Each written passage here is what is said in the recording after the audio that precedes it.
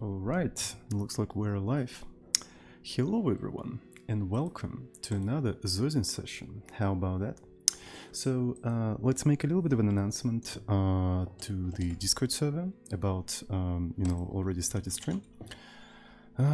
So red circle live on Twitch.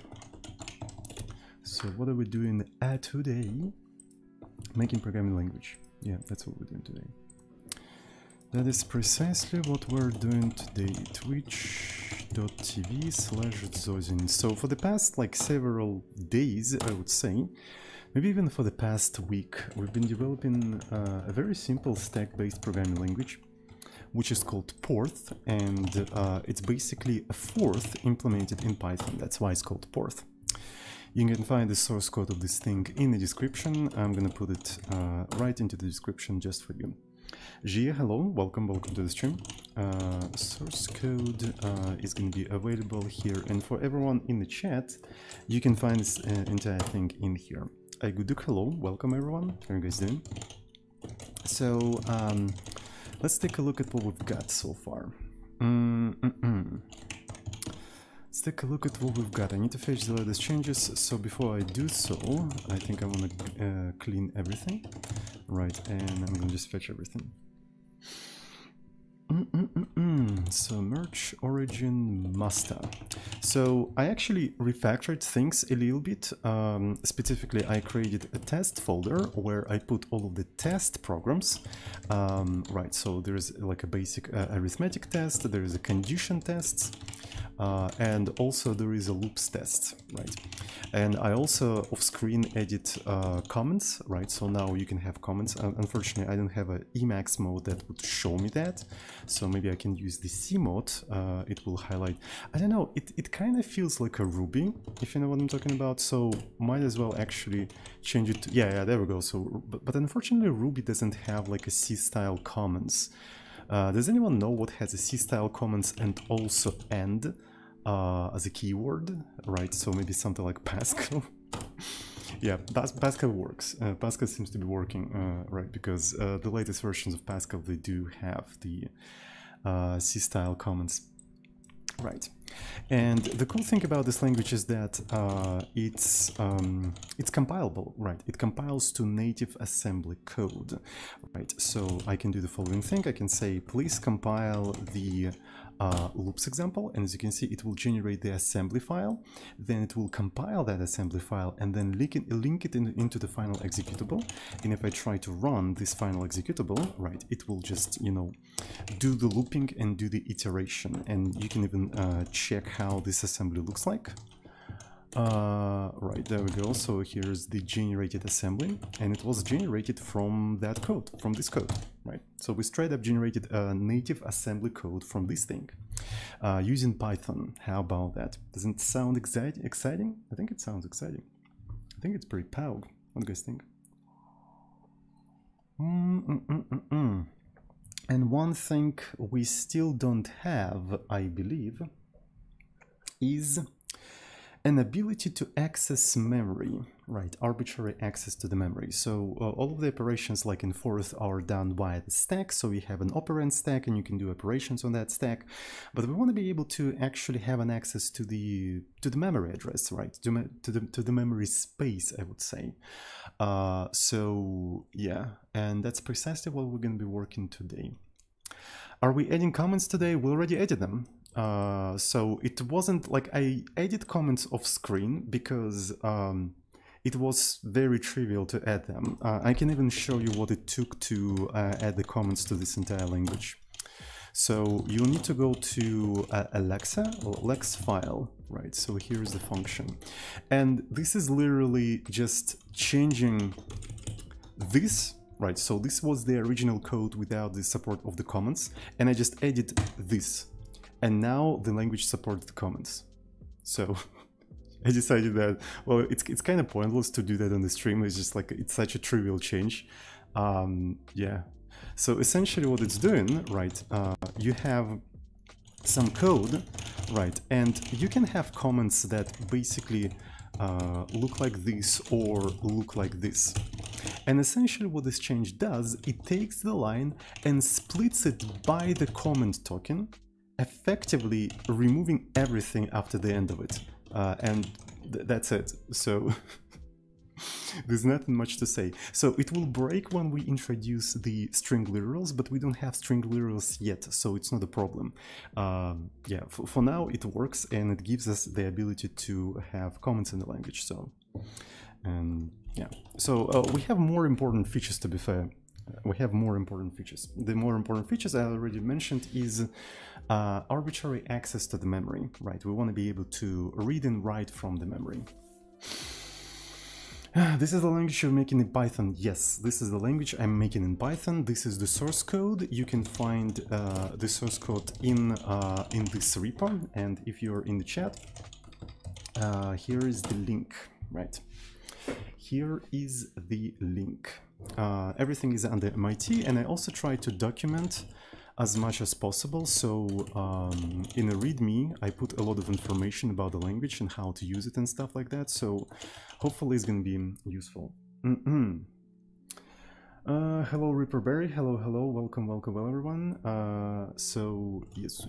So how are we going to be accessing the memory? So this is a very good question.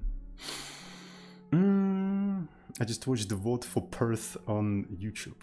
Porth. No, it's Porth. As far as I know, Porth is some sort of like a town in, yeah, a town in Europe or something like that. So maybe not. Maybe it's not Europe. I'm not sure. Looks like Europe. So county board of, I don't even know what that is. What is that? Wales. Okay, it's, well, I mean, it's not Europe anymore. So yeah, it used to be. Anyway, so how are we going to be accessing the memory? So my idea is that you would push a pointer onto the stack, right, and then you would push some sort of a value that you want to write by that pointer, and then you would say write 8, right? And that will basically write byte with the value 69 to an address pointed by that pointer. So, but here's an interesting thing. How do you know where exactly can you write? How do you know that? Like, you can try to do like explicit addresses and stuff like that, right? But you know, in the current, like in the modern runtimes, you never know where you can or cannot write, and also where does the data segment start, and also there is such thing as ASLR. If you guys know about it, ASLR, I think this is how it's spelled, right? So address space layout randomization, basically it just like shuffles, you know, stuff in the memory around for security reasons, so nothing is placed in the same location every time you run things. So I don't think we can use like absolute addresses. We'll need some sort of a word that will push an address of the beginning of the memory to which we can write. Right, so let's actually reserve like some sort of a buffer, right? Big enough buffer into which you can write things. And with this keyword, you automatically push an address of the beginning of that buffer, and you can read and write into that memory as much as you want. So I think we can start with this kind of thing, and then we'll see what we can do else. So it's not particularly convenient way of working with memory, but this way of working is basically going to be the basis of you know, of storing data, like intermediate data for the program. And in the future, we're going to have other mechanisms that make the you know, working with memory a little bit easier, right? So this is going to be like that. All right, so let's go ahead and maybe introduce this keyword, right? Oh, and especially it's going to be interesting when we're going to start simulating, because we also need a simulation mode, right? So we need to be able to access the memory in a simulation mode. Maybe I'm going to postpone the simulation stuff for now, and then we'll see how we can how we can do that. As far as I know, Python has bytes type. All right, maybe we can use bytes as the, you know, as the memory.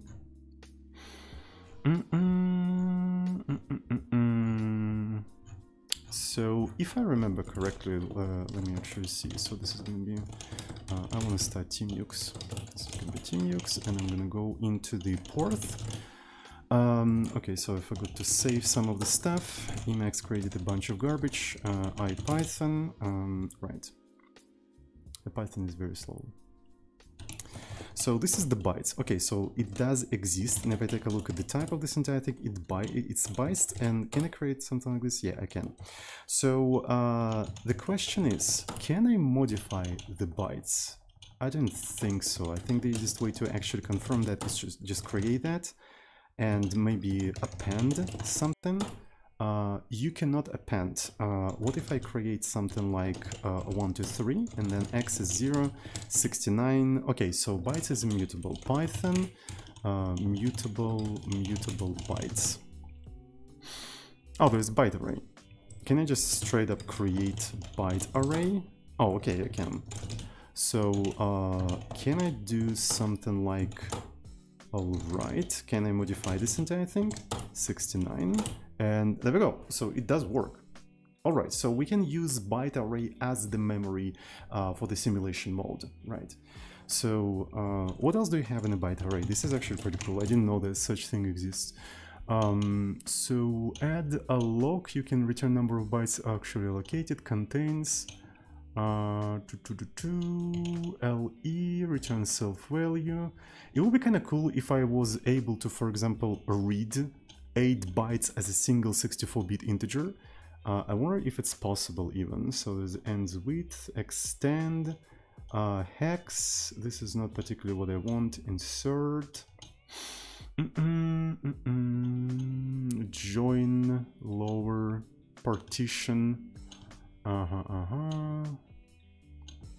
don't really find anything that looks like working with bytes. I want something similar to, you know, byte array in JavaScript, if you know what I'm talking about, right? So there's upper z field from hex. Nah, there's nothing. Oh, we can do that manually. Okay, so it's not that big of a deal. It's just like I can read the 8 bytes and just compose a 64-bit integer out of them. It's just not that big of a deal. And I can also simulate like little engine and stuff like that completely myself. I don't think it's that big of a deal. Can you recommend compiler construction book? Everyone is recommending crafting compilers. Crafting compilers, I think. Crafting interpreters. Crafting interpreters. So these days, everyone is recommending that book. But to be honest, I personally never read that book. Right, I never read that book. So I cannot recommend it myself personally, but I know a lot of people who I respect that do recommend this book, so I recommend it as well. So yeah, and I'm gonna also put that in the description for anyone who's watching on YouTube. Crafting interpreters. There we go. And transitive recommendation. Yeah, exactly. So okay. Alrighty. So let's start with introducing the mem thingy. Right, maybe I'm gonna go into the README, and I have a reference, language reference in here for all of the operations that we add. So I'm trying to get into the habit of adding a new operation for the language and just documenting it immediately, so I don't forget to document it, right? So I'm gonna do something like memory, I'll just call it memory. And the word that we're gonna introduce is gonna be called memory, like mem. So what does it do? Pushes the beginning, the address of the beginning of the memory onto this stack, right? So that's basically what it does. So pushes the address of the beginning of the memory where you can read and write onto the stack. We don't really know the size of that memory, but you can basically assume that it's going to be infinite, right? And maybe the size of that memory is going to be controlled by, you know, by a compiler flag of some sort.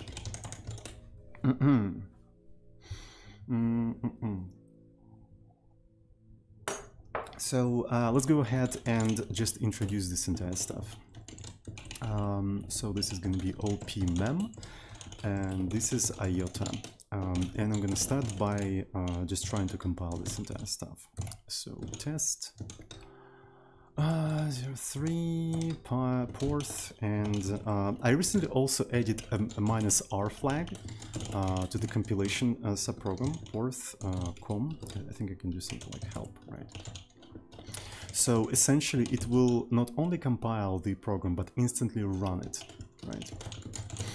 So compilation -r test tests 03 porth. There we go. And as you can see, it fails right away because we added a new operation. So we're gonna have 13 of those things. If word equal mem, and we return a new operation. The type of that operation is going to be mem, and location is going to be log. And location is basically a triple of file path, row, and column, and we use this location for error reporting and stuff like that, right? So basically there is like a little bit of a description at the top of the file of like basic terminology within the code base. So we consider a program a list of operation, a list of ops. Op, a single operation, is a dictionary with the following possible fields. The type, it's basically one of those things like push, plus, minus, like basically everything that's defined in here. Location is the location within the file. It's a triple file path, row, and column. Value, it's only available for the push. It basically tells what value to push onto the stack. And jump is the address where to jump when you execute this instruction. It's needed for cross-referencing between if, else, while blocks and stuff like that. So yeah, that's basically what it means. Ralph, thank you so much for 18 months. The gramming for pros continues цудинку. Thank you so much for 18 months of tier 1 subscription. I really appreciate it. And welcome to our epic Python club. How about that? But you didn't expect that shit to happen. Alright, so we continue adding support for this entire thing, and now it fails as far as I can tell in here. So now we're cross-referencing everything, so I don't think memory introduces anything that needs to be cross-referenced, so I'm gonna just increment this entire thing and continue. So for the compilation, okay, this one is really interesting.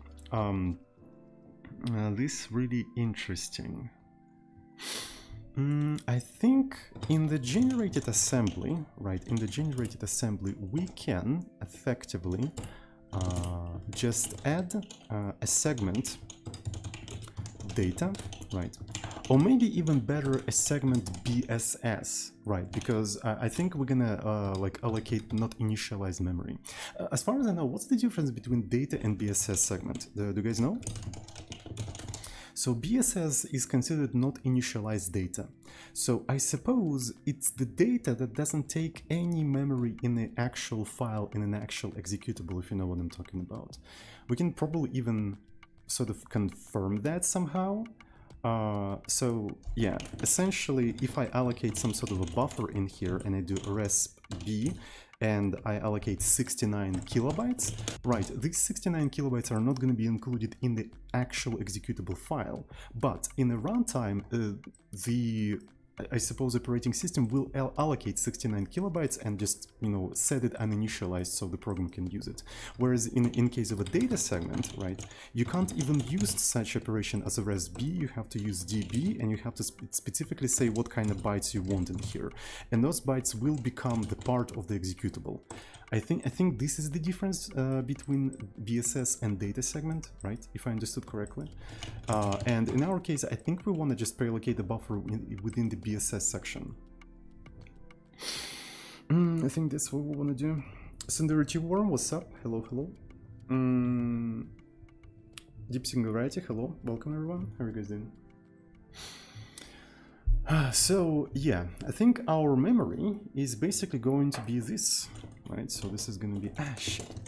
It's going to be memory, right? And then when you try to push the address to the beginning of the memory, we're essentially pushing the address to mem, right?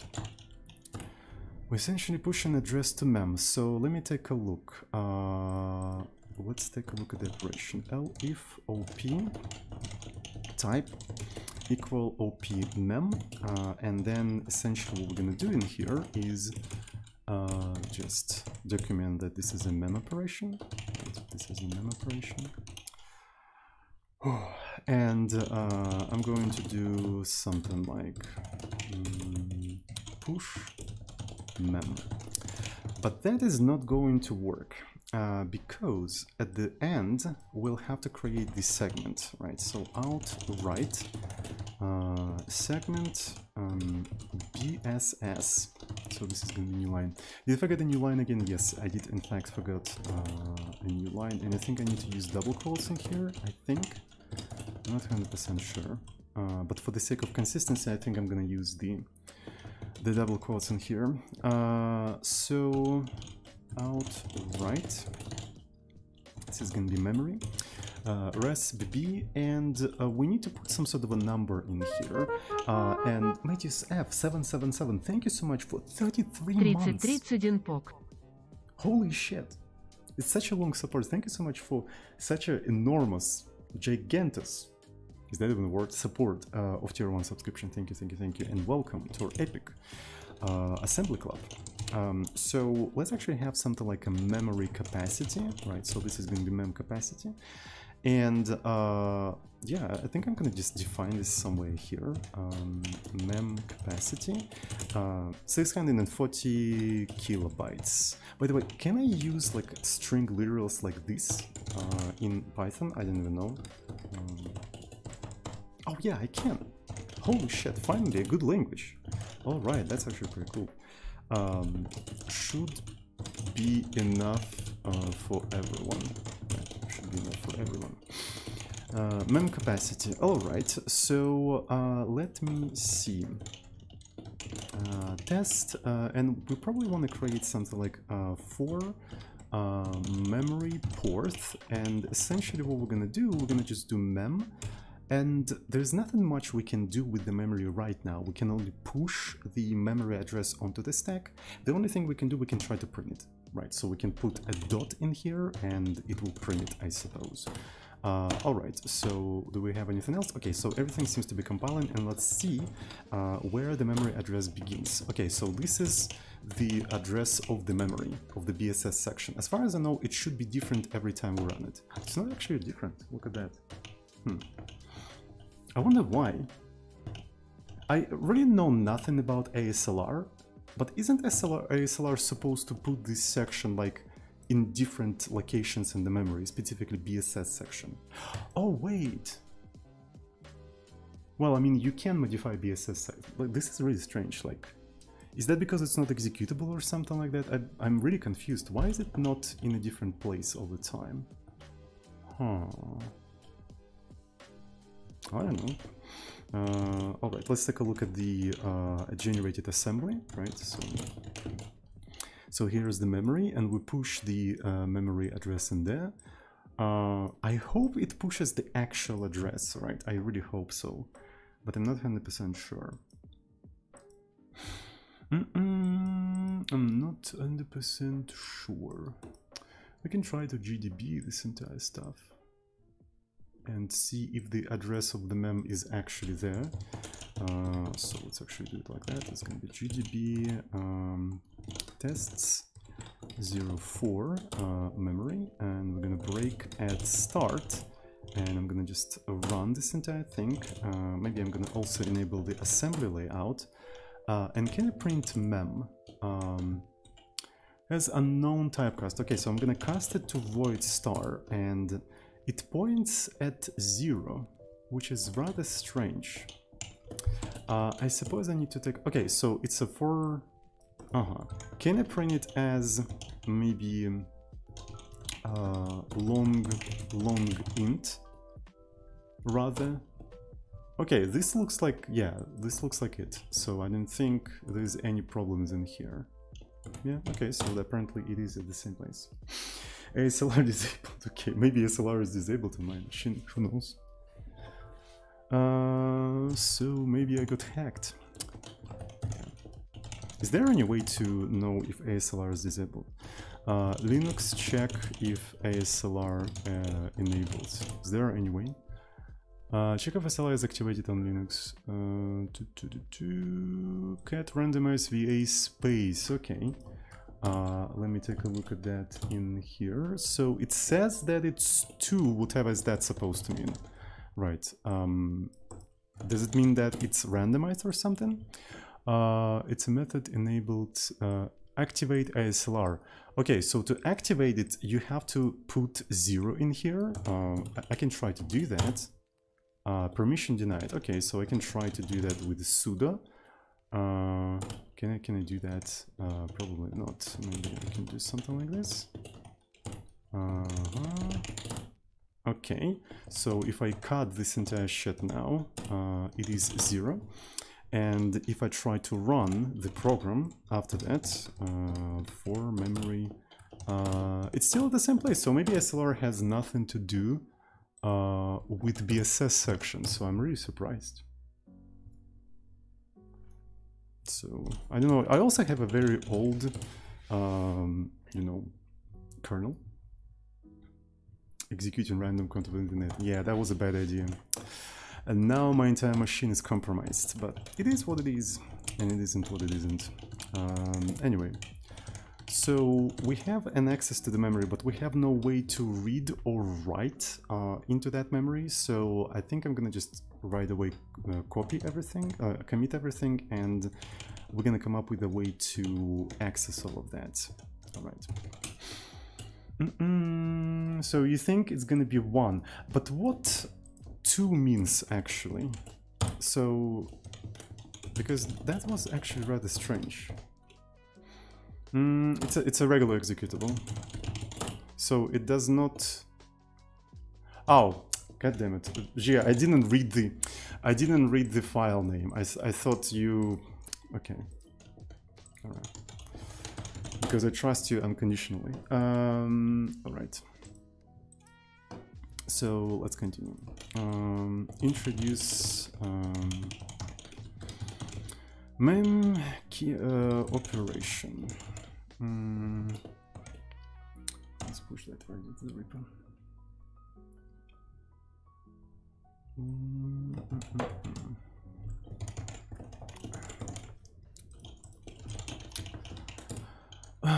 Okay, so I want to be able to, I suppose, read something from a particular address, right? Something like mem, and then read 8, and it will read the byte at that specific address, or memory 69. Actually, not read, but rather load, right? And something like store 8, and it will store 69 at that specific address. But I think this sort of syntax is a little bit overbloated for what I'm trying to do. I really like the idea of using like dot, actually, dot for maybe comma for reading the thing, and dot for writing a thing. How about that? Basically the same as in a brain fuck. So brain fuck. So in the brain fuck there's 2 operations, dot and comma, and dot writes the current memory into the standard output. Yeah, output the byte at the data pointer, and comma accept byte of the input. So we can use the same sort of notation, right? So you can read from the memory with the comma and write into the memory with the dot. So the problem is that dot is already taken. Dot is a dump operation that dumps the top of the stack. And what I'm thinking is maybe I need to rename dot to just dump, because the dump operation is a debug function anyway, right? It's a debug function anyway, so I think it's fine to just call it dump, right? And furthermore, since when the language becomes more mature enough, it's not going to be a built-in thing anymore. It's going to be implemented from scratch. Yeah, so I'm going to go ahead. The next step is going to be essentially taking the dump and renaming it from dot to dump. Right, so let me go ahead and do that. So this is gonna be dump. This is gonna be just dump, and I think that's the only thing I need to do in here, hopefully. So let's run the test. By the way, I also wrote like a simple script that runs the tests, so it iterates through everything within this folder and just tries to compile it and compare the output of the compiled version and simulated version. So right now it's actually rather interesting because we don't support memory access in the simulated version, so it's not going to do anything, unfortunately. So for now I think I'm gonna remove the memory thingy, right, because it's like we don't support that in a simulated version yet. But I just want to test if everything works correctly. Okay, so I think broke. Returned non-zero. This is because okay. But it didn't print anything. I was hoping that it will print at least the error, but it didn't print anything, which is kinda sad. So there's a problem with this script. It never actually prints. So maybe I'm gonna actually do it myself. So it's been porth simulate. Tests 01 porth. Not enough argument to format the string. What is going on? Not enough arguments. So, and in here. So, goddamn. And lock is file path row column. And then error. This is what I wanted to do. Okay, can I do it? Okay, so finally. Yeah, this is what I wanted to achieve, right? I wanted to see an error that complains about the dot, so I can replace the dot with dump. That's what I was trying to achieve the whole time. Right, so the next thing. Exhaustive handling for the operations. Simulate program. You know what, I think I'm gonna actually add memory support for this thing, but I'm gonna put a to-do in here because it's really unclear how to implement that. So this is gonna be the type, and if it's equal to opmem, we're gonna do assert false, not implemented yet. Alright, so this is gonna be like this. There we go. Seems to be working, seems to be twerking. Alright, so we simulated everything. What about the second thing in here? Okay, so now we need to replace dots with dump yet again. Right, there we go. And what about this one, porth? And here we're gonna do the same thing. This is gonna be just the dump. Dupe dump. Cool. So, and let me do the compilation. I actually commit. Let me do the commit. So this is this thing. Stub mem implementation for the simulation.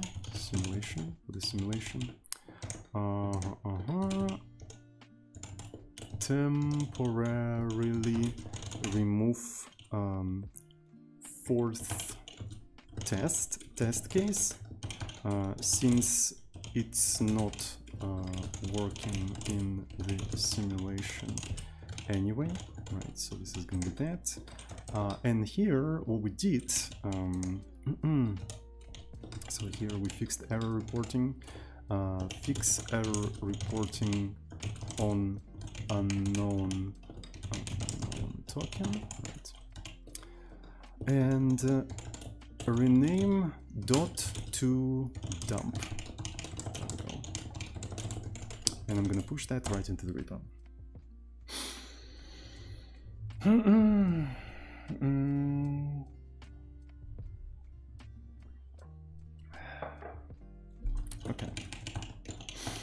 So now we need to introduce all of the like read and write operations, right? Or load and store. So for now, we're gonna only load and store single bytes. In the future, we're gonna support loading and storing 64 bits and maybe arbitrary things. But for now, it's gonna be only bytes, right? So we're gonna have OP load, right? IOTA and store, and all of that is going to work only for a single byte. Only for a single byte. And let's go ahead and maybe try to compile the entire thing. All right. So this is going to be 4. Actually, we added 2 of them, so it has to be 15, right? It has to be 15. So dot is essentially storing into the memory. So it's going to be return type op store at the location lock, right? Word is comma, right? Return type op load at the location lock. Next one. Cross-referencing. So the loading and storing does not affect cross-referencing, so I'm just going to increment it to 15 and continue. Compilation is going to be affected by loading and storing, right? We have to explicitly work with this entire stuff. All right, so this one is going to be very interesting. So OP type and OP load, right? And assert false, not implemented. If op type op store assert false, not implemented. Okay, so when we are loading, think at a particular address, right? We need to know the address. So let's go ahead and pop the address from the stack. The address is located on the stack. So load, it's a comma, right? Out right. Pop rex, right? So this is where the address is located now. And I wonder, can I just now move BL rex bytes? I think I don't even have to specify that it's a byte, right? Nazem will see that I'm trying to load it into you know, 1 byte register, so it's gonna automatically like write, like use a write instruction for here. And I hope dereferencing like that is gonna work, right? So that's basically what we're doing in here. And then I'm pushing the value of RBX back. But this one is actually kind of dangerous, because I think first thing I need to do is to clean RBX, right? Because I can have some garbage in the RBX. Right, and we'll clean it first, and then I'm gonna put a low byte in here, and then I'm gonna push it back. So I hope I didn't make any mistakes in here, and this looks like writing into, actually loading from the memory, like we're loading a single byte from the memory. Does anyone see any errors in the, like mistakes in this logic? I think that looks fine, right? So maybe I'm gonna actually do something like load in here. That looks fine.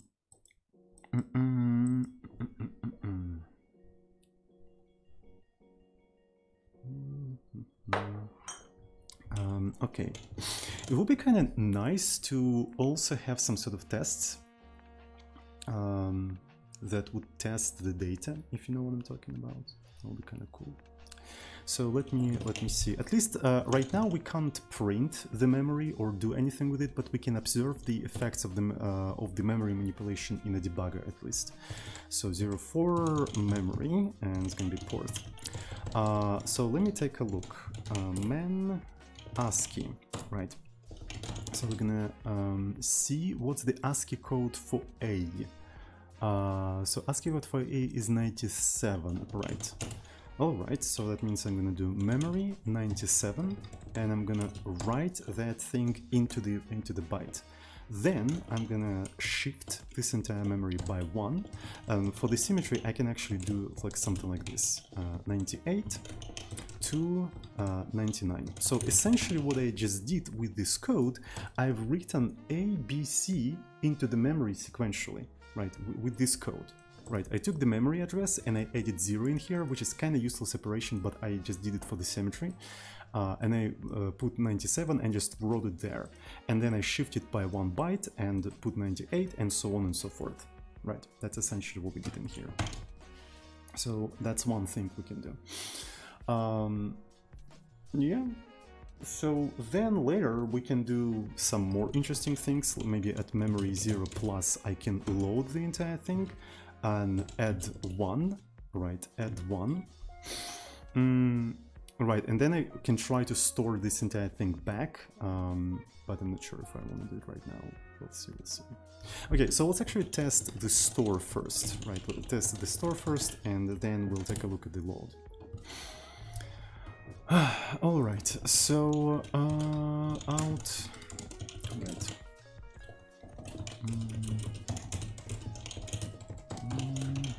Out, right.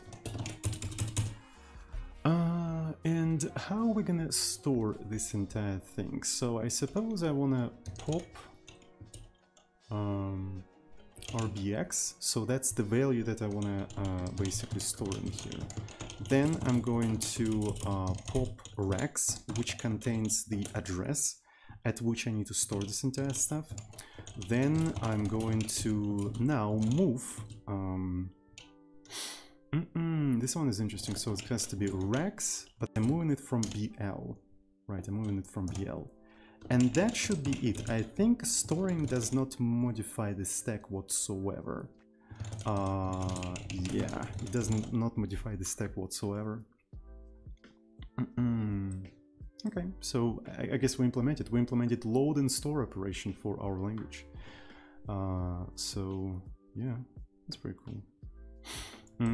Let's try to compile this entire thing one more time. I forgot to increment this thing by 2. And it seems to be working. Okay, so can I actually compile this one now? And it seems to be compiling. So let's take a look at the assembly, if assembly even got generated properly. Right, so let me see. So so that's a lot of stuff. That's a memory push and then plus push 97, and there we go. Okay, that's cool. So let's actually test all of that in the debugger. So in the debugger, in that specific memory, we should see ABC. Let's go. It's gonna be tests for 8 memory. We're gonna break at Clever Clover 7. Thank you so much for tier 1 subscription. Your first subscription, by the way. Thank you. And welcome to our epic assembly club. Are we making our own language? Yes, we do make. We are making our own language. You can find the source code of this language in here. And we're implementing it in Python, right? The language is stack-based, almost like Porth.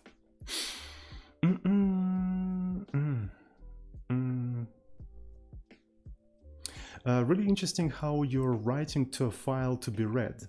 You using GCC to compile? No, not really. I'm using NASM to compile. So I'm generating this assembly code, and then I'm using NASM assembler, and I compile into object file, and then I link with the GNU linker. So I'm using this thing. So yeah, I do plan to generate native code myself, but it's a little bit too much work, so I decided to just generate assembly. Yeah, and this is the assembly that got generated from, I suppose, yeah, from this code. Valeni, thank you so much for 4 months of Twitch Prime subscription. Thank you so much, and yeah. So, and we have a very simple, I think the most impressive example right now, which is in reality not that impressive, but it's impressive for me, is that we can compile this, which is a simple while loop that constantly decrements a value on top of the stack that starts with 10, and we can compile it down to assembly, down to native code using a Python script. right? So you can take this thing, generate assembly out of that and compile it into a self-contained static program. You can do that. It's not a joke, seriously. Right, so I can actually demonstrate you. I can compile it, tests 03 loop porth, there we go. So as you can see, it generated assembly, it compiled with NASM and linked it, and now we have this executable, right, which is the essentially 64-bit little engine executable, and it's statically linked, right? So, and if you try to run this entire thing, it basically generates numbers from like 10 to 1. And all of that is generated from this code using a Python script.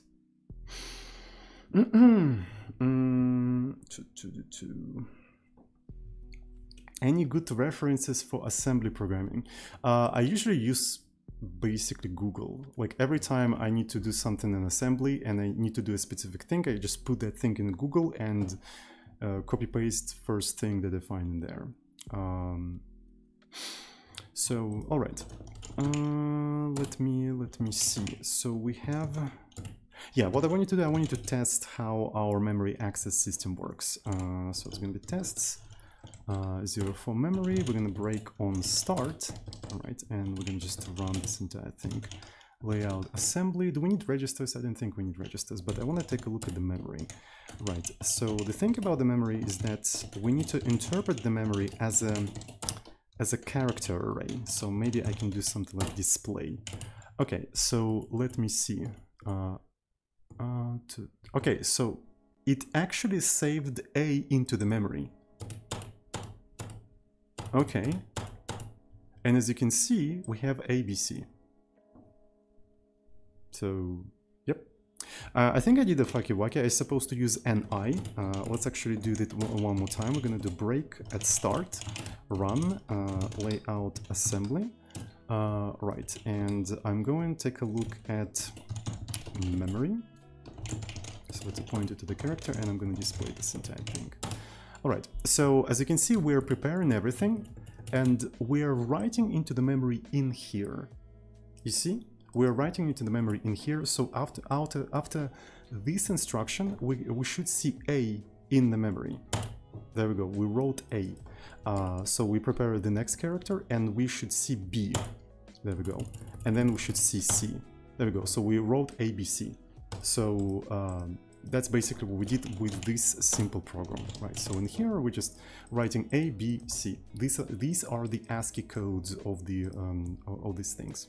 So we do have, you know, we can at least write into the memory. It's kind of difficult to assess if we can read from the memory because you need a little bit more code. So write ABC into the memory.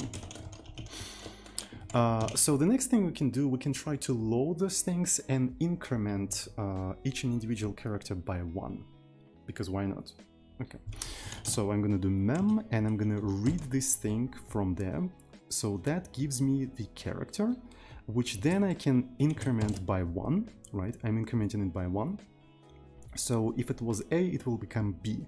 And now what I need to do, actually, I need to write it back into the memory. So I'll have to do something like mem. Unfortunately, to write it, mem has to come first. So which means that I have to actually do mem, right? Mem, and then something like this. Interestingly enough, I'll have to repeat this entire stuff in a similar way as I did in here. Right. Okay, so what this thing does, it reads the byte at this address and increments it by 1, and then writes it back. Though, here, I suppose I can actually replace this entire thing with dupe. So I pre-calculate the address, I duplicate it, and I increment by 1, and I save it back. Okay, so increment each character by 1, making it BC, BCD. So we had ABC in the memory, and then we iterated through this entire thing, and we made it BCD. So yep, let's see how it works. So we'll see how it works in the in the debugger. Okay, so might as well actually go to here, assembly. Do we have anything in here? So I think we do have stuff. We do have store at least, which is nice. Okay, let's do GDB. I'm gonna break at start, right? I'm breaking at start and I'm running this entire thing. Layout assembly. Let's print the memory. And this one is going to be a character to the memory. And let's keep displaying this entire thing. Okay, so we're writing A. Then we're writing B.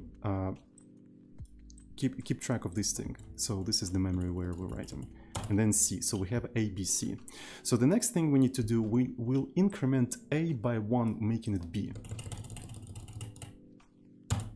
And I think that, oh, first we had to read it and then we'll have to, okay. So the next thing, there we go, it became BBC. So the next thing is going to be making BC. So we have BCC. And the last thing is going to be making CD. So it became BCD. So as you can see, we can fill up the memory with something and then we can read the memory and modify it. Right, so our program is already capable of manipulating memory, actually. Yeah, it was that simple, apparently.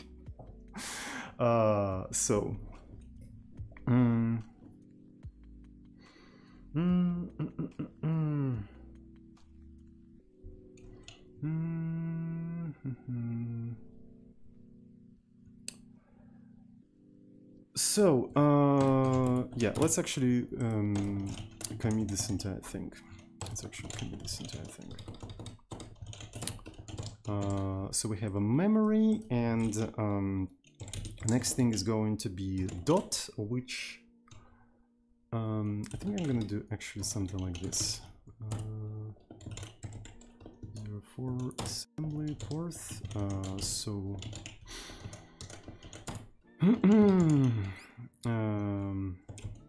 so this is gonna be that. Store.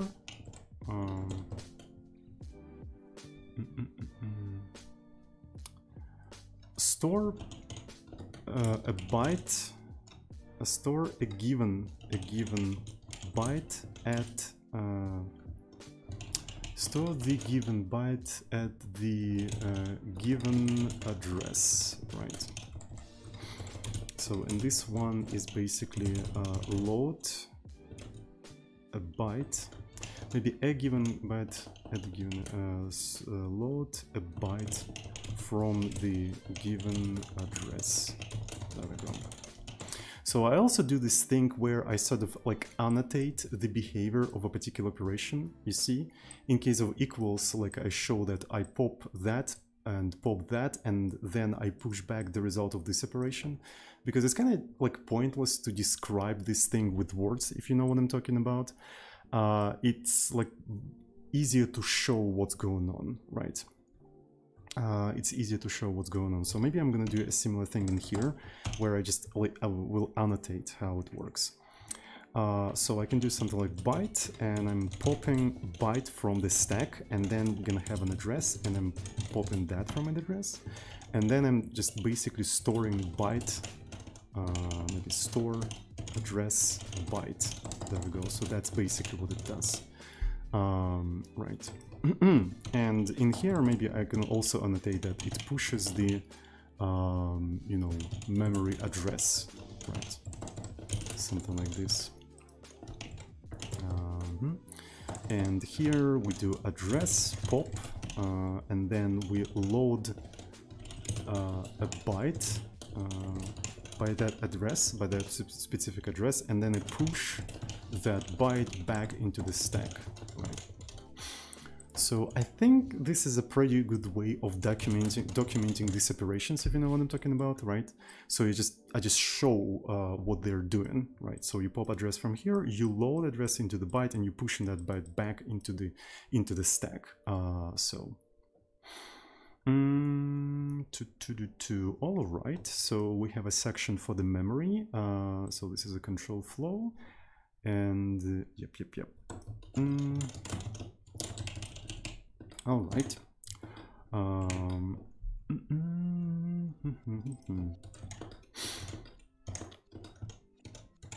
Add support for loading and storing bytes from into the memory, right? And I'm going to push that right into the repo. So unfortunately, this is not going to work in a simulation. So, but we can try to implement that in a simulation. Should be feasible, actually. Yeah, let's go ahead and try to do that.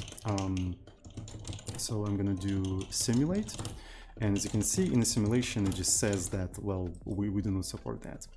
So the thing that we'll have to implement in here is op type equal op load, right? And assert false, not implemented yet.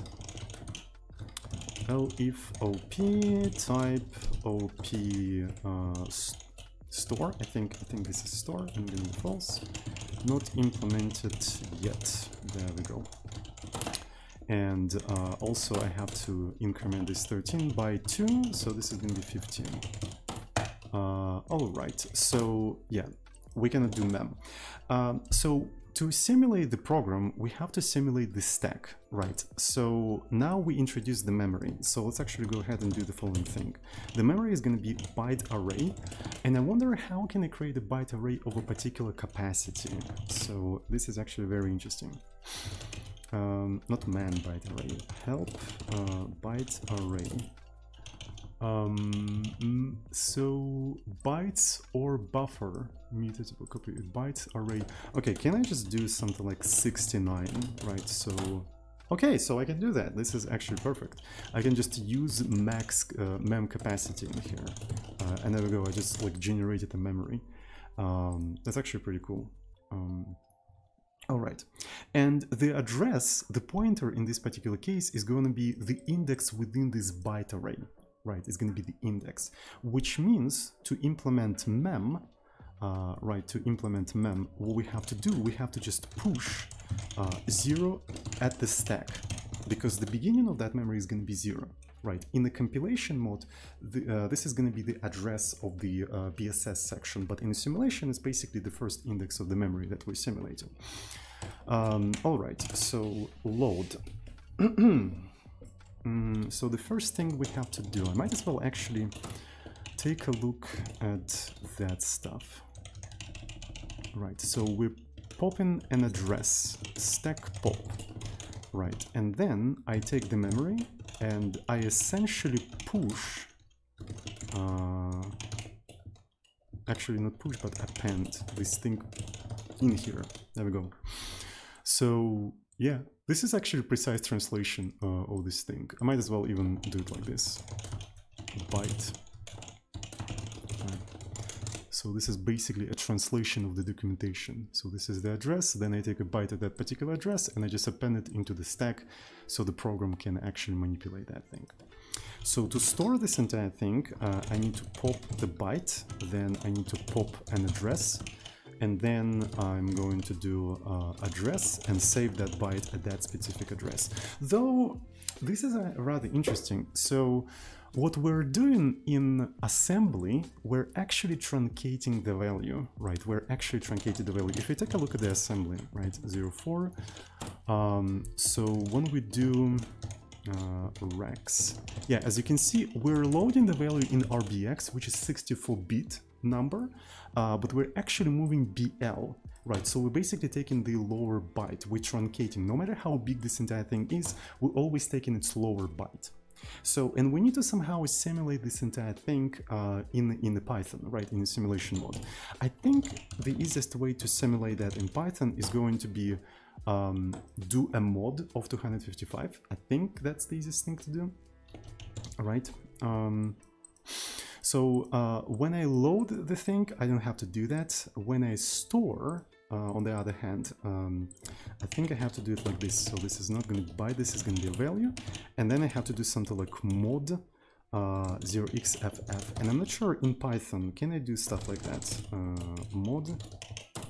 Okay, so it does work. So essentially, I just only take the lower byte in here. So And I think we implemented this entire stuff. Right, so we have a memory and we have a load in store operation, so we can manipulate this entire stuff. Alrighty.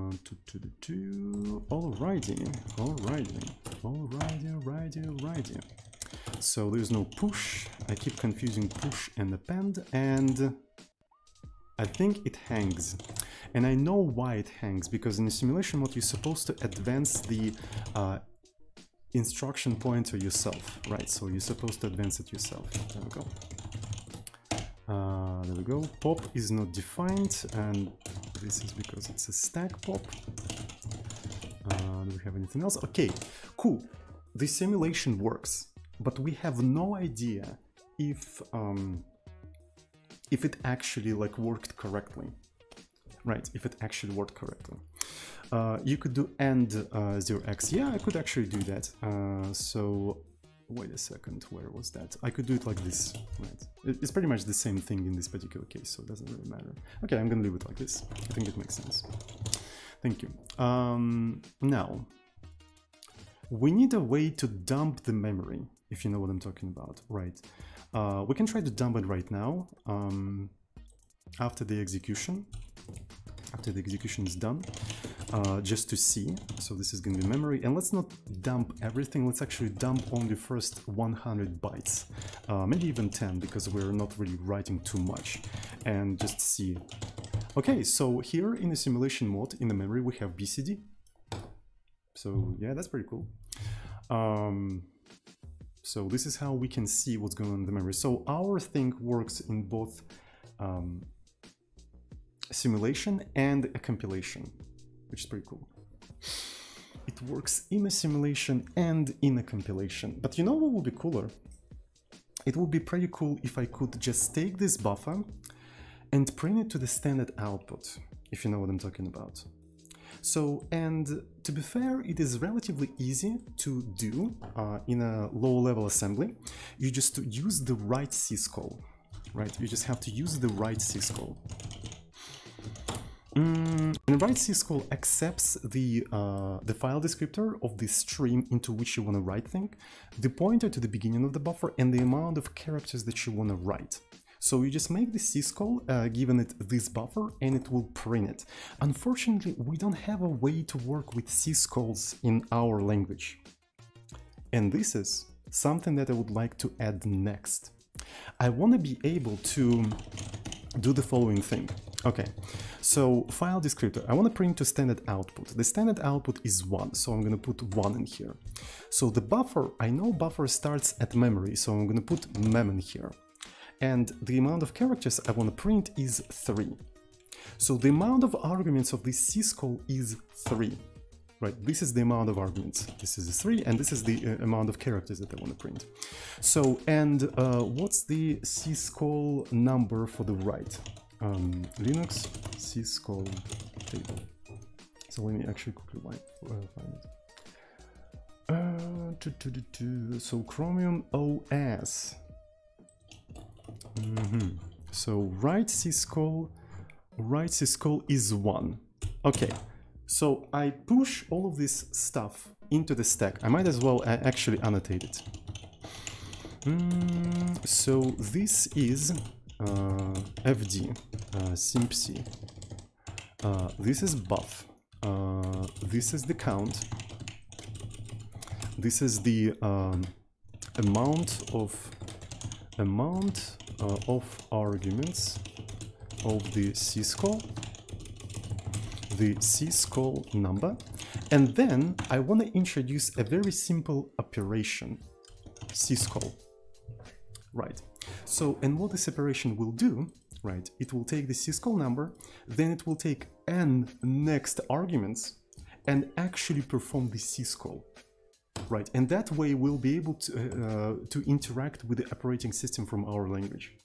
And after we introduce procedures and some ways of abstractions, we'll be able to tuck all of the syscalls under some convenient function calls, so you don't have to work with them directly, but we'll have a mechanism to interact with the operating system. Is going to be a basis for our standard library or something like that. And it's not that hard to implement. You see? Like we already have everything to implement that. We just need a new syscall operation that is, you know, that is doing that. Does it make sense? I think it's pretty cool. And after that, we'll be able to actually, like, yeah, this entire thing will just print the contents of the memory. I think that's cool. I think that's pretty cool. But before we go and implement the syscalls, I think we need to do a committee. Right. Let's do a committee.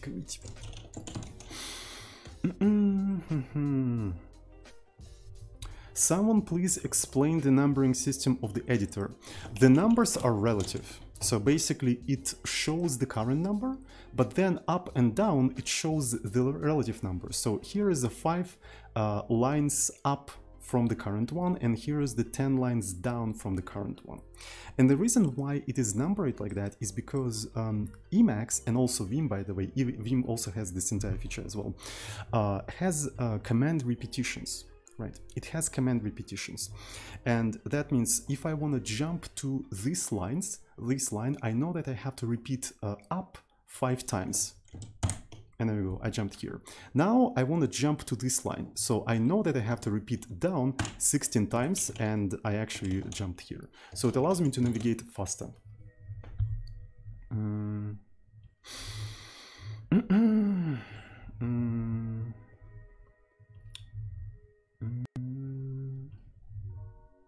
All right, so let's commit whatever we have already.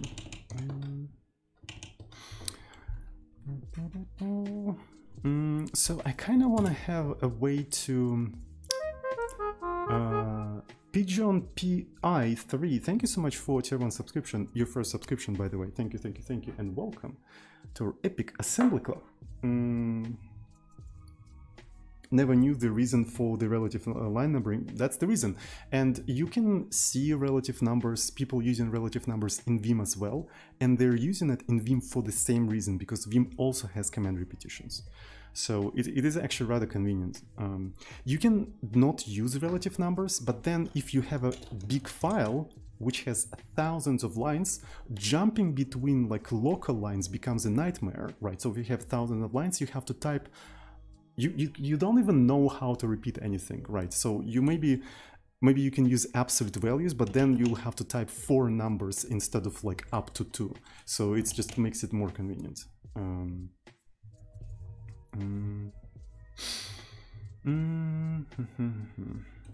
Oh, and you don't have to do any math in your head, that's for sure. All right. So I want to be able to dump the memory in a simulation mode, but the question is there any convenient way for me to do that? Right, we can introduce the flag, something like dump memory, right? And by default it's going to be false. But if you set this entire thing to true, we're going to print the memory. But the question is, how much memory do we want to print? Right, how much memory? So because the size of the memory in the simulation is 64 kilobytes, and printing all of that to the screen is just like not feasible in my opinion. So what I'm thinking is that maybe the user will be able to customize the range of the memory to print, but I don't know. So I think I'm gonna actually put a to-do in here and think about that later. So for now, for debug purposes, we can always like dump it ourselves. To do introduce an option to dump the final state of the memory in the simulation mode for debug purposes. I'll think about that. Okay, so let's go.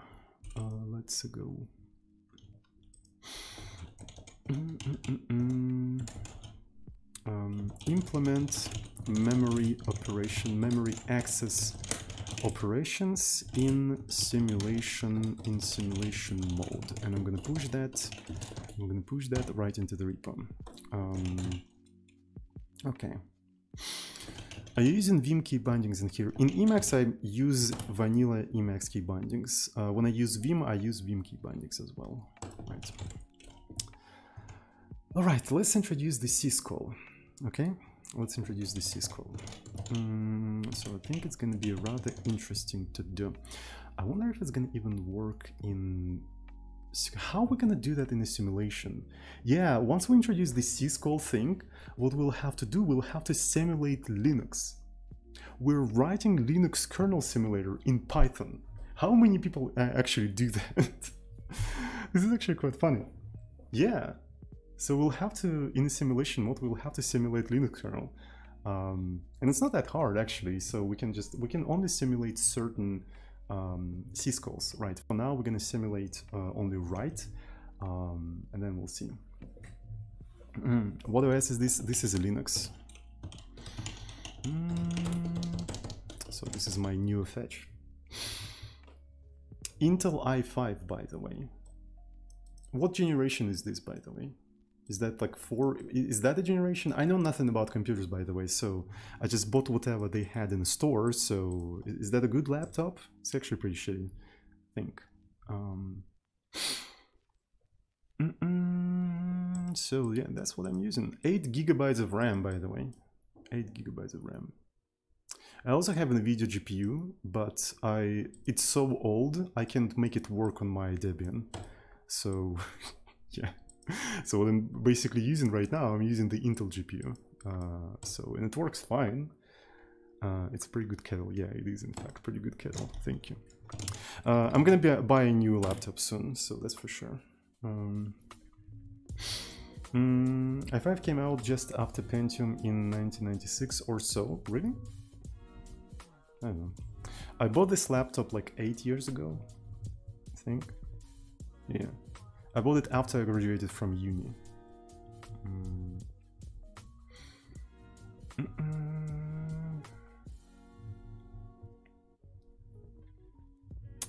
As long as it gets the job done, yes.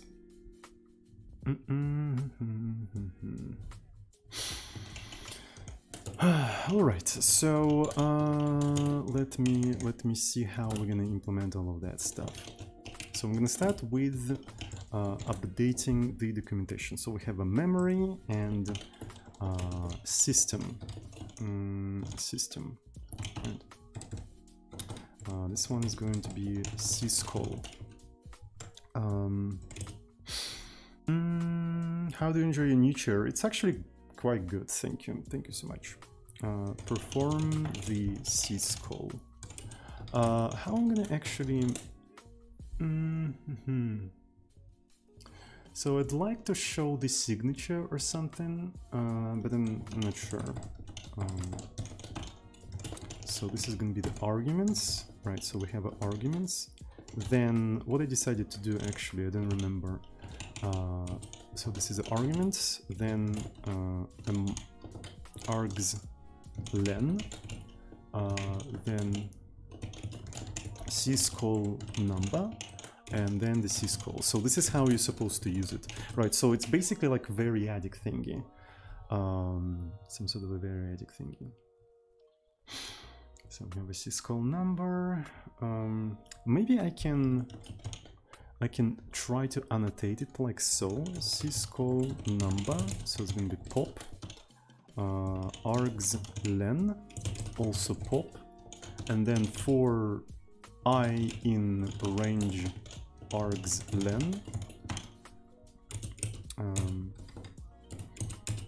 pop arg. We're popping the arg. 1, 2, 3, 4. Popping the args. And something like add to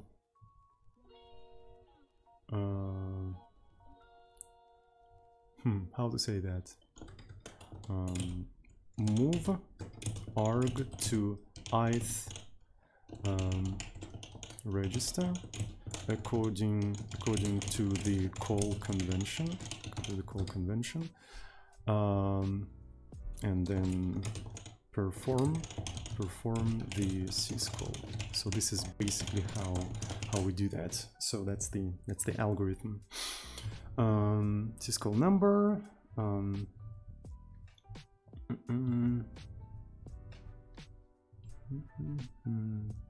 I think I want to actually do it like this, right?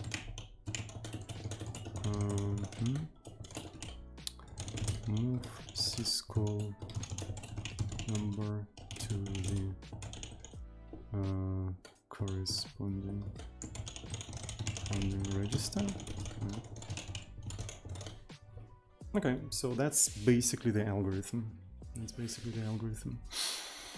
So associating different registers. So the call convention is rather straightforward, right? The first argument goes into RDI, then RSI, RDX, R10, R8, and R9. And as far as I know, kernel does not accept any floating point numbers, right? So it doesn't care about this kind of stuff.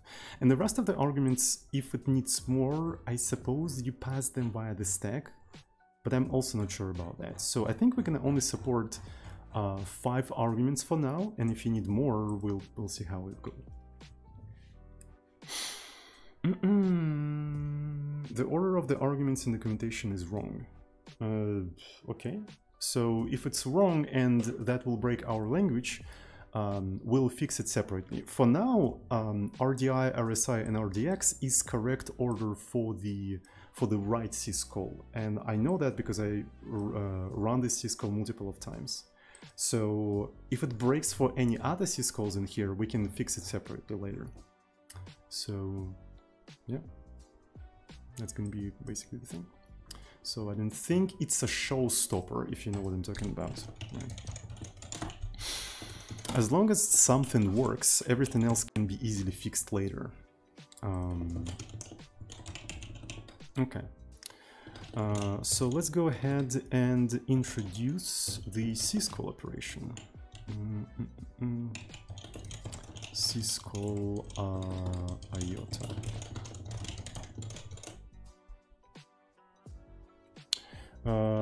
In my documentation it is incorrect. Ah, I see. So let me take a look.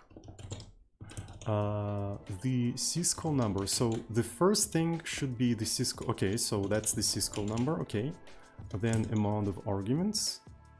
And oh, I suppose we have to actually iterate them in a. Okay. Maybe like this. Yeah, I guess we have to do them like this. Yeah. So you as a user will have to put them like that. Do I do mentoring? No, I do not do mentoring. I'm really sorry. I feel like mentoring people is too much responsibility. So I just don't want to take this kind of responsibility. I'm really sorry. Okay.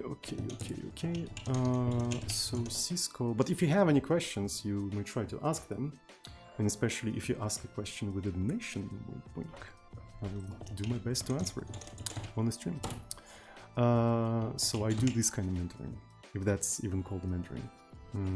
How do we edit multiple lines? I'm using multiple cursors extension.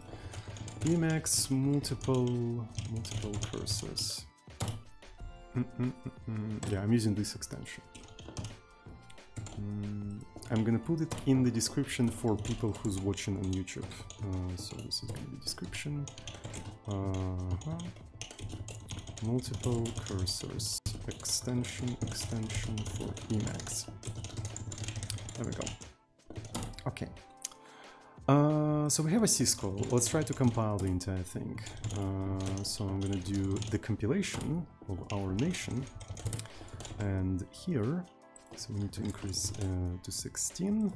I definitely need to move this entire thing into a map, right? So it has to be some sort of a dictionary. Yeah. Return type op syscall. Location is in here. There we go. Here's another one, and this is a cross-referencing. It does not affect cross-referencing. Next one. Compilation. Okay, so the compilation is rather interesting. All right. Elif op type op syscall. Have you read SICP? I read first chapter of SICP. For those who doesn't know, SICP is a pretty cool book. Right, Structure Interpretation of Computer Programs, and it's actually free. You can find it in here. Right, and I'm gonna put this thing in the description. I managed to read only first chapter. My problem with this book is that it feels like it's written for children. Right. It contains a lot of useful information. I do acknowledge that, but it's extremely painful to read because like I do feel like it's written for children, which is not that far from truth, because it was written like for first-year MIT students, if I understand correctly, so it's basically written for children. So if you are a CS student, right, like a first year, second year, or so on and so forth, you may find it interesting, but I think I'm too old. I think I'm too old for this book. So the second one is HTDP. I'm not sure. HTDP book. How to design programs. Never read this one. An introduction to programming and computing. I never read this one. This sounds interesting. First edition is still available. Okay, so I'm gonna actually put this thing HTDP in the description, and then I'm gonna have it as a reminder to myself to maybe check it out later. I didn't know about this one. Is it also free? I like free shit. Okay, how to program fixed size data, arbitrary large data, abstraction. So I just want to get the gist of what's written in there. Abstraction from examples. It's also Lisp thingy, but I guess it's fine. I'm hoping that I'm reading the right thing. Okay, right. Did Russian university teach you a lot about computer science? No, it did not. I did everything pretty much myself. Unfortunately, I went to a pretty shitty university, so it didn't teach me shit.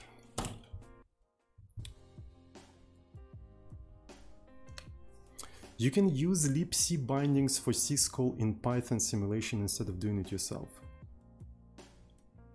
But what if I'm gonna be running this kind of stuff on Windows? So I think I want to simulate syscalls anyway, just in case I'm going to be running it on an operating system that do not support this kind of syscalls. And maybe we're going to introduce some flags telling what kind of operating system to emulate. I think that's going to be interesting. Okay. Anyways, so let's go.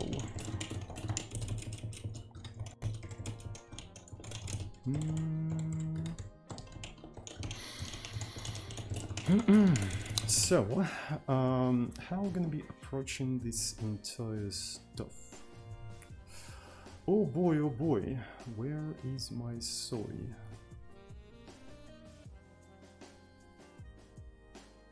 What's interesting is that the amount of arguments is a thing that is kind of has to be known at compile time, if you know what I'm talking about. It's kind of has to be known at compile time. Because if you make it a runtime value, right? If you make it a runtime value, that means you will need to compile in a loop that loops around and just feeds this entire stuff into these things, which is kind of ridiculous in my opinion. So I don't really want to do that. So, but syntactically, it's going to be kind of difficult to, you know, parse, right? Maybe it's going to be syscall 3, but now I have to parse this kind of stuff like syscall and then the amount of arguments in here and then organize the loop and stuff like that. So, you know, I have an idea. To get things going, let's actually introduce not syscall, but syscall 3, which allows you to only do syscall with 3 arguments. For the rest of the things, we can do syscall 1 and syscall 2. You can't have more than 5 arguments anyway, so it's not that hard to hard code. You know what I'm talking about? Like, well, I mean 6 of them. So you only have, need to have like 6 syscalls in here. So it's just easier to parse within the current system.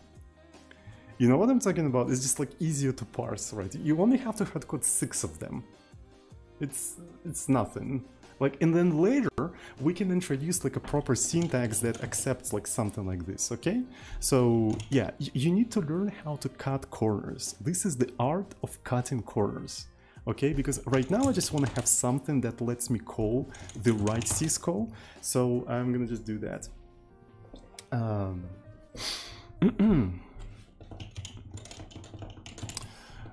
And we can improve it later. So always be closing.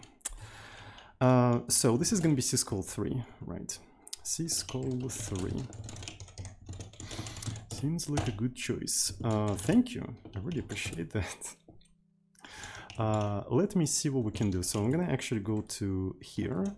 So this is going to be awesome. Really awesome. Okay, so there we go.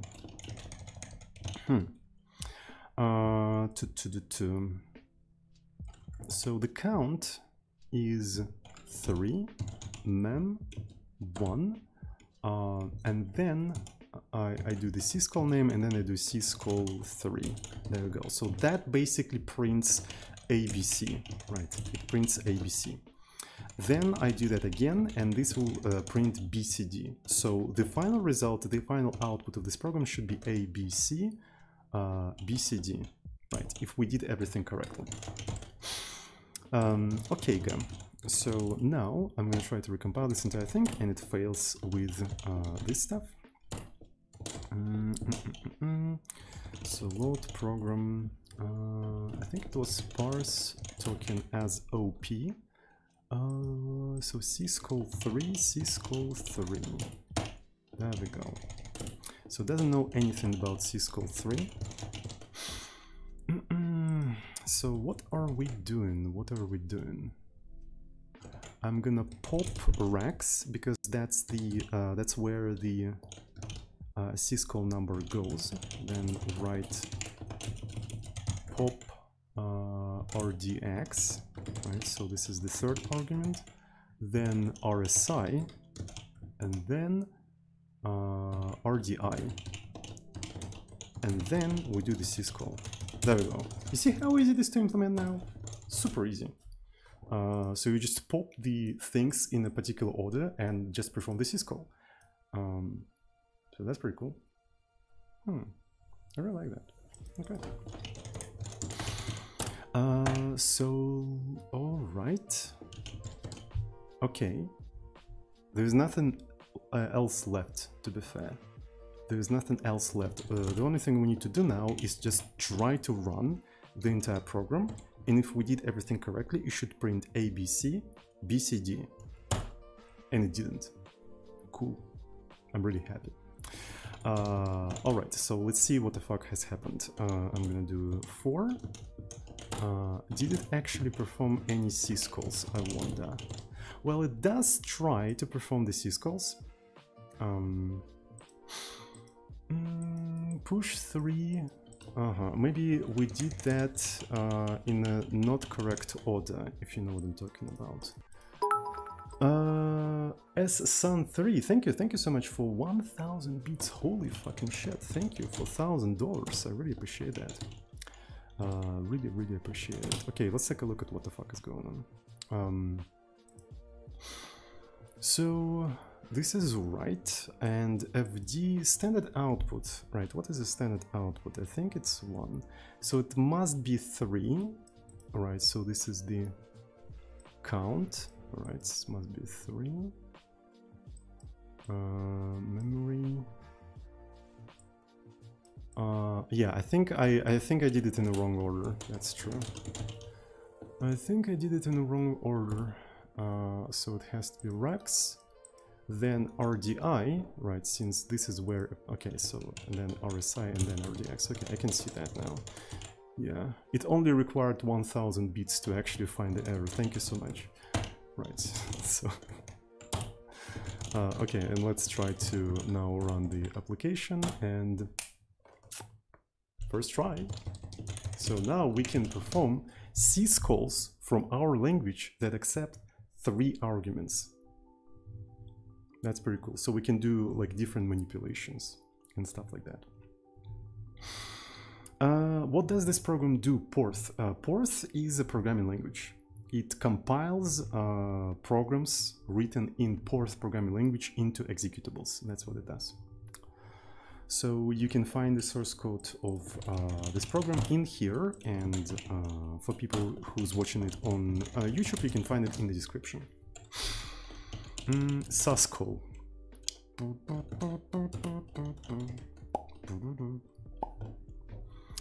All right, that's pretty cool. Now, let me take a look. So this is not a syscall anymore. Perform syscall with 3 arguments. So we don't have a arglen anymore, right? Move syscall number to the corresponding register. Okay, so I suppose this has to be something like 3. Move args to ith register according to the call convention, perform the call. Okay, so we're gonna do it like that for now. Rewrite the implicit exit. This is actually a pretty cool idea. Yes, we can try to do that. But to do that, we'll need a syscall 2, electric boogaloo. Actually, syscall 1, I think. Right, because exit accepts 1 exit code. Okay, so let's do something like syscall 1. Perform a syscall with 1 argument, right? And this is essentially something like this. We're gonna fix that later, okay? So we just needed to get things going, all right? So, and then... So let's go ahead and compile the entire thing. So this is gonna be 17. This one will require something like this. Syscall 1. This one doesn't require anything. And the compilation, right?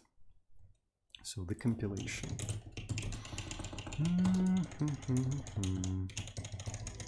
Syscall 1. So yeah. So it's a Rex and RDI. Seems to be working, and here is the interesting thing. We can now test this entire stuff.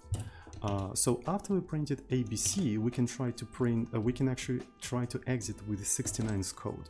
So this is the exit code, and then we have to supply the syscall number. This is going to be 60, and this is going to be syscall 1.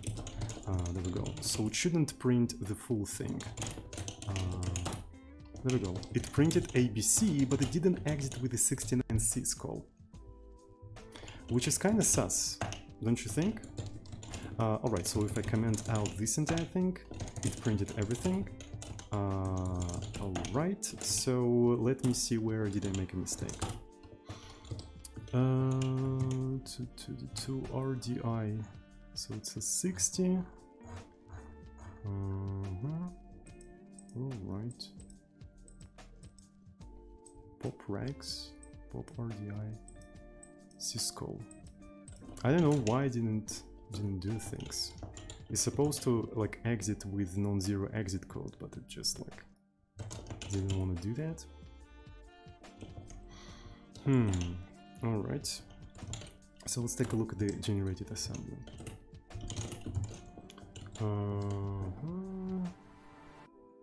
So where is the 69? Push 60. Jeremy, thank you so much for Twitch Prime subscription. Thank you. Your first subscription, by the way, and welcome to our epic assembly club.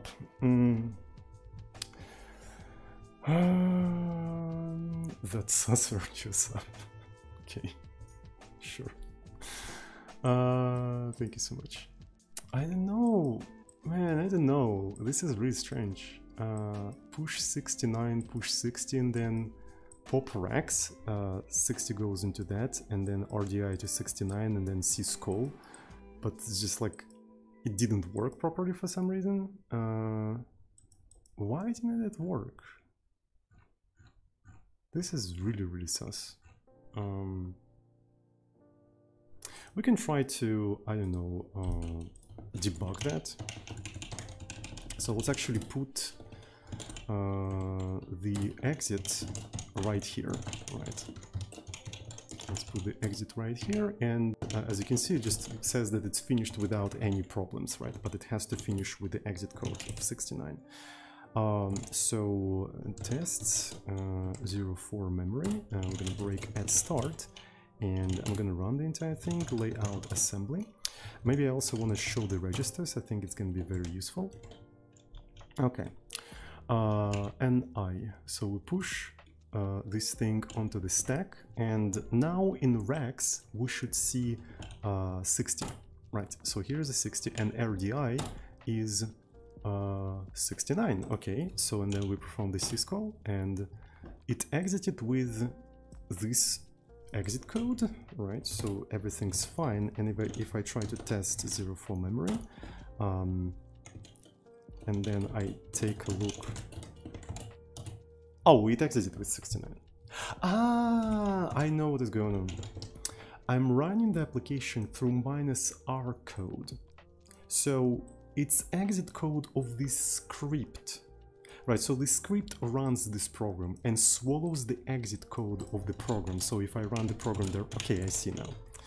I was trying to fix an imaginary bug. There we go. So it's exit code 69. Okay, so everything's fine. There is no bug in here. Fucking classic. Freaking classic.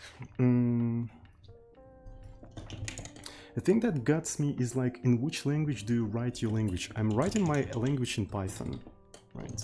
So this is the language that I'm using, Python 3 specifically.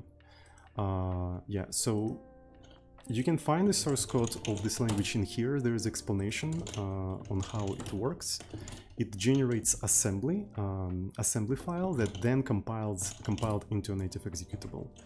So my Python script basically generates this, right? It generates this kind of assembly from my language. So that's how I do that. All right, let's continue. Everything seems to be okay, but I still want to have like an explicit exit anyway, right, at the end of the application.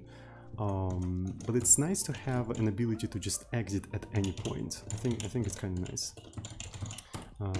But yeah, now we're able to do this kind of stuff. ABC, BCD. And we can even use that for testing, right? We can even use that for testing. So the problem here is that this doesn't work for the simulation, right? So we also need to implement the syscalls for the simulation. So this is going to be 60. This is going to be 60, and if op type op syscall1, it's going to be assert false not implemented. If op type op syscall3 assert false not implemented. There we go. Alright, so I forgot to do that. So this is going to be 18, right? Or 17. Okay, so now it fails at not implemented. So it tries to perform the syscall3. Oh boy. Okay, so we're gonna have a syscall number, right? So this is gonna be stack pop. Then we're going to have arg1, then arg2, and arg3. That's what we have on here: arg1, arg2, arg3. So if syscall number is equal to 1, we're gonna perform the write. We're going to perform the write, and how we're going to be doing that, that's very interesting. So we can do the following thing. So arg1, if I understand correctly, is fd, then the buffer, basically address, and the size of this thing. So the string that we want to print is actually arg2 plus arg3. So that's the thing we want to print, right? So it's relatively easy to actually get. And depending on arg1, if arg1 is equal to 1, we have to do that for the standard output. So this entire thing also prints the new line, and I think you can suppress that in Python, right? So if we take a look at the print. And yeah, you can say that end is going to be nothing, right? So this is going to be nothing. And if arg1 is equal to, you're supposed to use file sys std error. So now you can print that into std error. Else we're gonna assert false unknown file descriptor, right? Unknown file descriptor, and we're gonna put that file descriptor in here. So this is gonna be arg1, and all right, and then else assert false unknown syscall number d arg syscall number. I feel like to simplify things around, I want to do the following stuff: fd arg1, then buff arg2, and then count arg3. So then when I'm talking about arg1, I can do fd. When I'm talking about this kind of stuff, arg2, right, I'm talking about buff, and when I'm talking about arg3, I'm talking about count. And so I can also do s, which is, this is basically what I want to print, right? So this is s, and this is going to be like that. There we go. So I just implemented the right syscall. All right, so let's give it a try, I suppose. Pop from empty list. This one is interesting, actually. Why?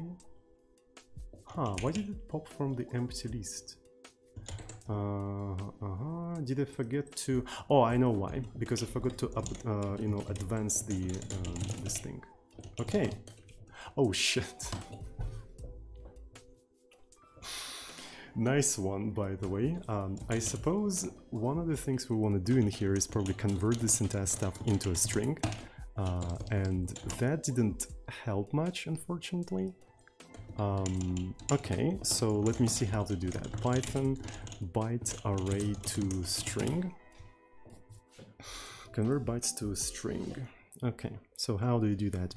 I know nothing about Python, so decode. Okay, so let's do decode, and let's assume UTF-8, because why not? There we go. So we have a simulation of our nation. And if I try to compile the entire thing and run, it produces the same output. Okay, cool. We basically simulated like a small portion of the Linux kernel for whatever reason.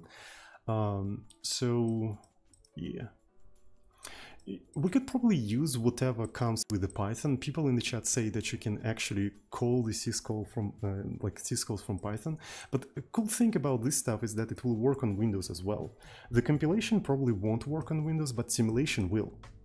So yeah, which is kind of cool, I guess. It's not that important anyway, so just simulation is more of a check things without actually compiling them.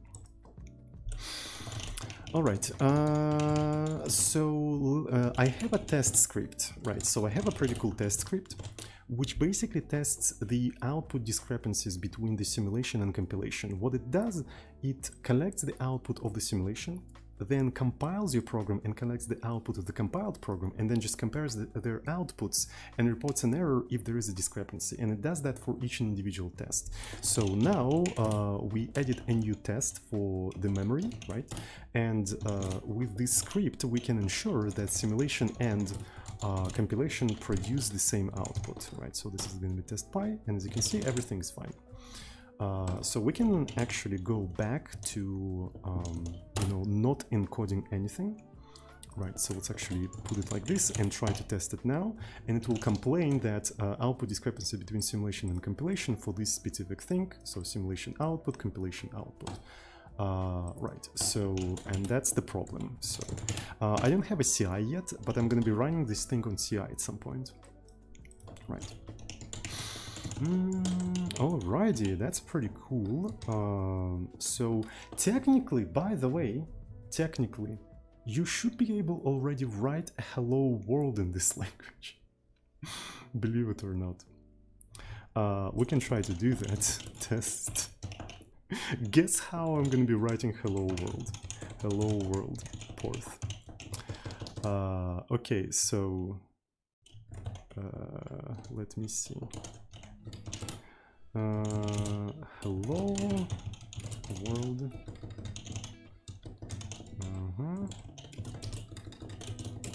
XXD. All right. Okay, so we're gonna take that shit. We don't support hex yet, but technically it should be possible. 0x, 0x. And you know what? I think I'm gonna form a list out of that. Right. I'm gonna form a list out of that and just grab this entire thing, put it back to back. Right, like so. So here are the codes of the hello world, right? And essentially what we need to do in here is just memory 0 plus, right? And at the end of this entire thing, we want to write that into the memory. So in here, we want to have 1, 2, 3, 4, 5, 6, 7, 8, 9, 10, 11, 12, and we can align plus, oh shit, align rejects plus, align this thing, there we go. So, and after that, I can do, I suppose, count, which is going to be 13, mem1, 1, syscall 3, there we go. So this is a hello world. So yeah, this is gonna be the hello world, and let's see if it's gonna actually work. So the language is at a very early stage of development. It doesn't really have many capabilities, but the way we achieve hello world is essentially we write hello world into memory byte by byte sequentially, right?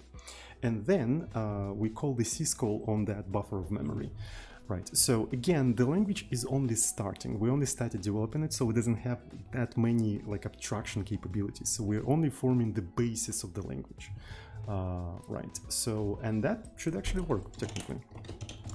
So let's try to simulate it first. So this is going to be Porth tests 05 hello world, and as you can see, it printed hello world. We can try to compile the entire thing, right? So we're going to compile it, and then if we try to run this entire thing, it also printed hello world.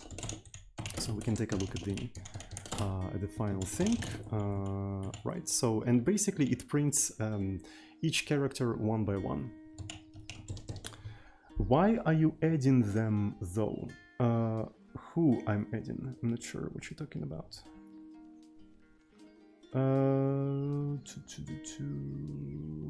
Yeah, so I'm actually basically offsetting, right? So because the mem points at the beginning of the buffer, right? And I'm offsetting by one character. Maybe I can actually do something about that. Right. So I can start with memory, then I can duplicate it. All right, I can duplicate it, then put a character, A, and write it. Then I can try to add one, right? I'm adding one, duplicating and writing again. That might work actually. Yeah. So I can start with memory and I can keep duplicating and adding one, keep duplicating and adding one. So maybe that will make it slightly better. So I can rename this entire stuff 1 plus dupe. right, and then something like that. Hamikovi gifted a tier 1 sub to Nafli. Thank you so much for gifting a tier 1 sub. And Nafli, welcome to our epic club. Okay, so this is gonna be memory. I wonder if this is going to work. So we're starting with that, and then +1, and then +1, and so on and so forth. And then maybe we'll be able to even compute the size of this buffer by subtracting the current thing from the beginning of the buffer. Okay, this is actually kind of smart. I really like that. Alright, so let's see if it's going to work. I'm gonna try to simulate this. It actually worked, believe it or not. Okay, that's cool. So that way, you can easily add more and more characters in here without worrying to like invalidate any of the indices, because you're just basically incrementing like sequentially. That's pretty cool. Okay, so another thing I wanted to do. So right now at the top of the memory, like at the top of the stack, we have the memory, right? So then I can push mem and essentially subtract it. Right, and that will give me the length of this entire stuff, and yep, all right, so that gives me the length, and then here is the buffer, and here is the file descriptor, and here is the write, and that should also work. And that works, kind of. It doesn't include the last character, so we have to do +1, I suppose. Right, okay, so yeah, we need to do extra +1 for it to work properly. But now I can just add more of these things, right, and it will automatically work, as you can see. So just, yeah, it's pretty cool. All right, I really like that. So that's neat. It's very neat. All right. And we can check if there is any discrepancy between simulation and... Yeah, there's no discrepancy, so everything seems to be working fine. Alright, that's pretty pogue. I really like that. I really like that. Okay, so... I included that, and I need to come up with the... Yeah, we implemented syscall support, right? So that's what we did. Implement syscalls support. All right, and let's also remove this entire stuff. And I'm gonna push that right into the repo. Okay, that's pretty cool. So our language became more powerful. We can even interact with the operating system. Holy fucking shit. Isn't that exciting? I think it's goddamn fucking exciting. So yeah, even though it's kind of lame, I do realize that, you know, putting the character one by one into the buffer is in fact very lame. But in the future, I actually plan to have pretty cool capabilities. Right. So I want to add, of course, I'm going to add string literals, so you will be able to do something like hello world.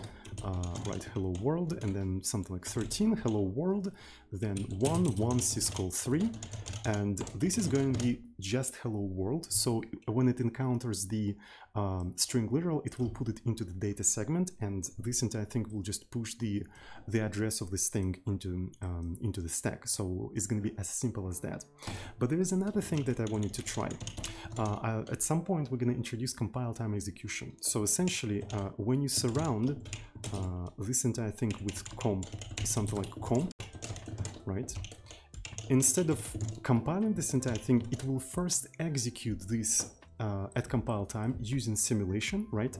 And then it will take a snapshot of the memory after execution at compile time, and it will bake it into the memory. So then whatever program at runtime tries to access the memory, it will see this data baked at compile time. Right, so I plan to do something like that, but it's not going to be in the near future. So if you want to initialize memory in a particular way, right, if you have an algorithm that fills up the memory a particular way, you can wrap it in compilation things, and it will just bake it as that. So we'll see how it goes. Right. But for this kind of thing, it would be easier to just have string literals, and we're going to have string literals in the future. That's for sure. Alright, so this is... Okay, I pushed everything. You can check the source code of the project we're developing in here in the chat, and if you're watching on YouTube, you can find the source code in here, right? And for those who's watching on Twitch right now, you can find the recordings of these sessions in this channel in the chat. All right, so today was a pretty productive session, not gonna lie. I really enjoyed it. Thanks everyone who's watching me right now. I really appreciate it. Have a good one, and I see you all on the next session. So check out all of the links and stuff like that. Thank you so much for all of the subscriptions, for all of the donations, for all of the bits. I really, really appreciate that. Have a good one. Love you.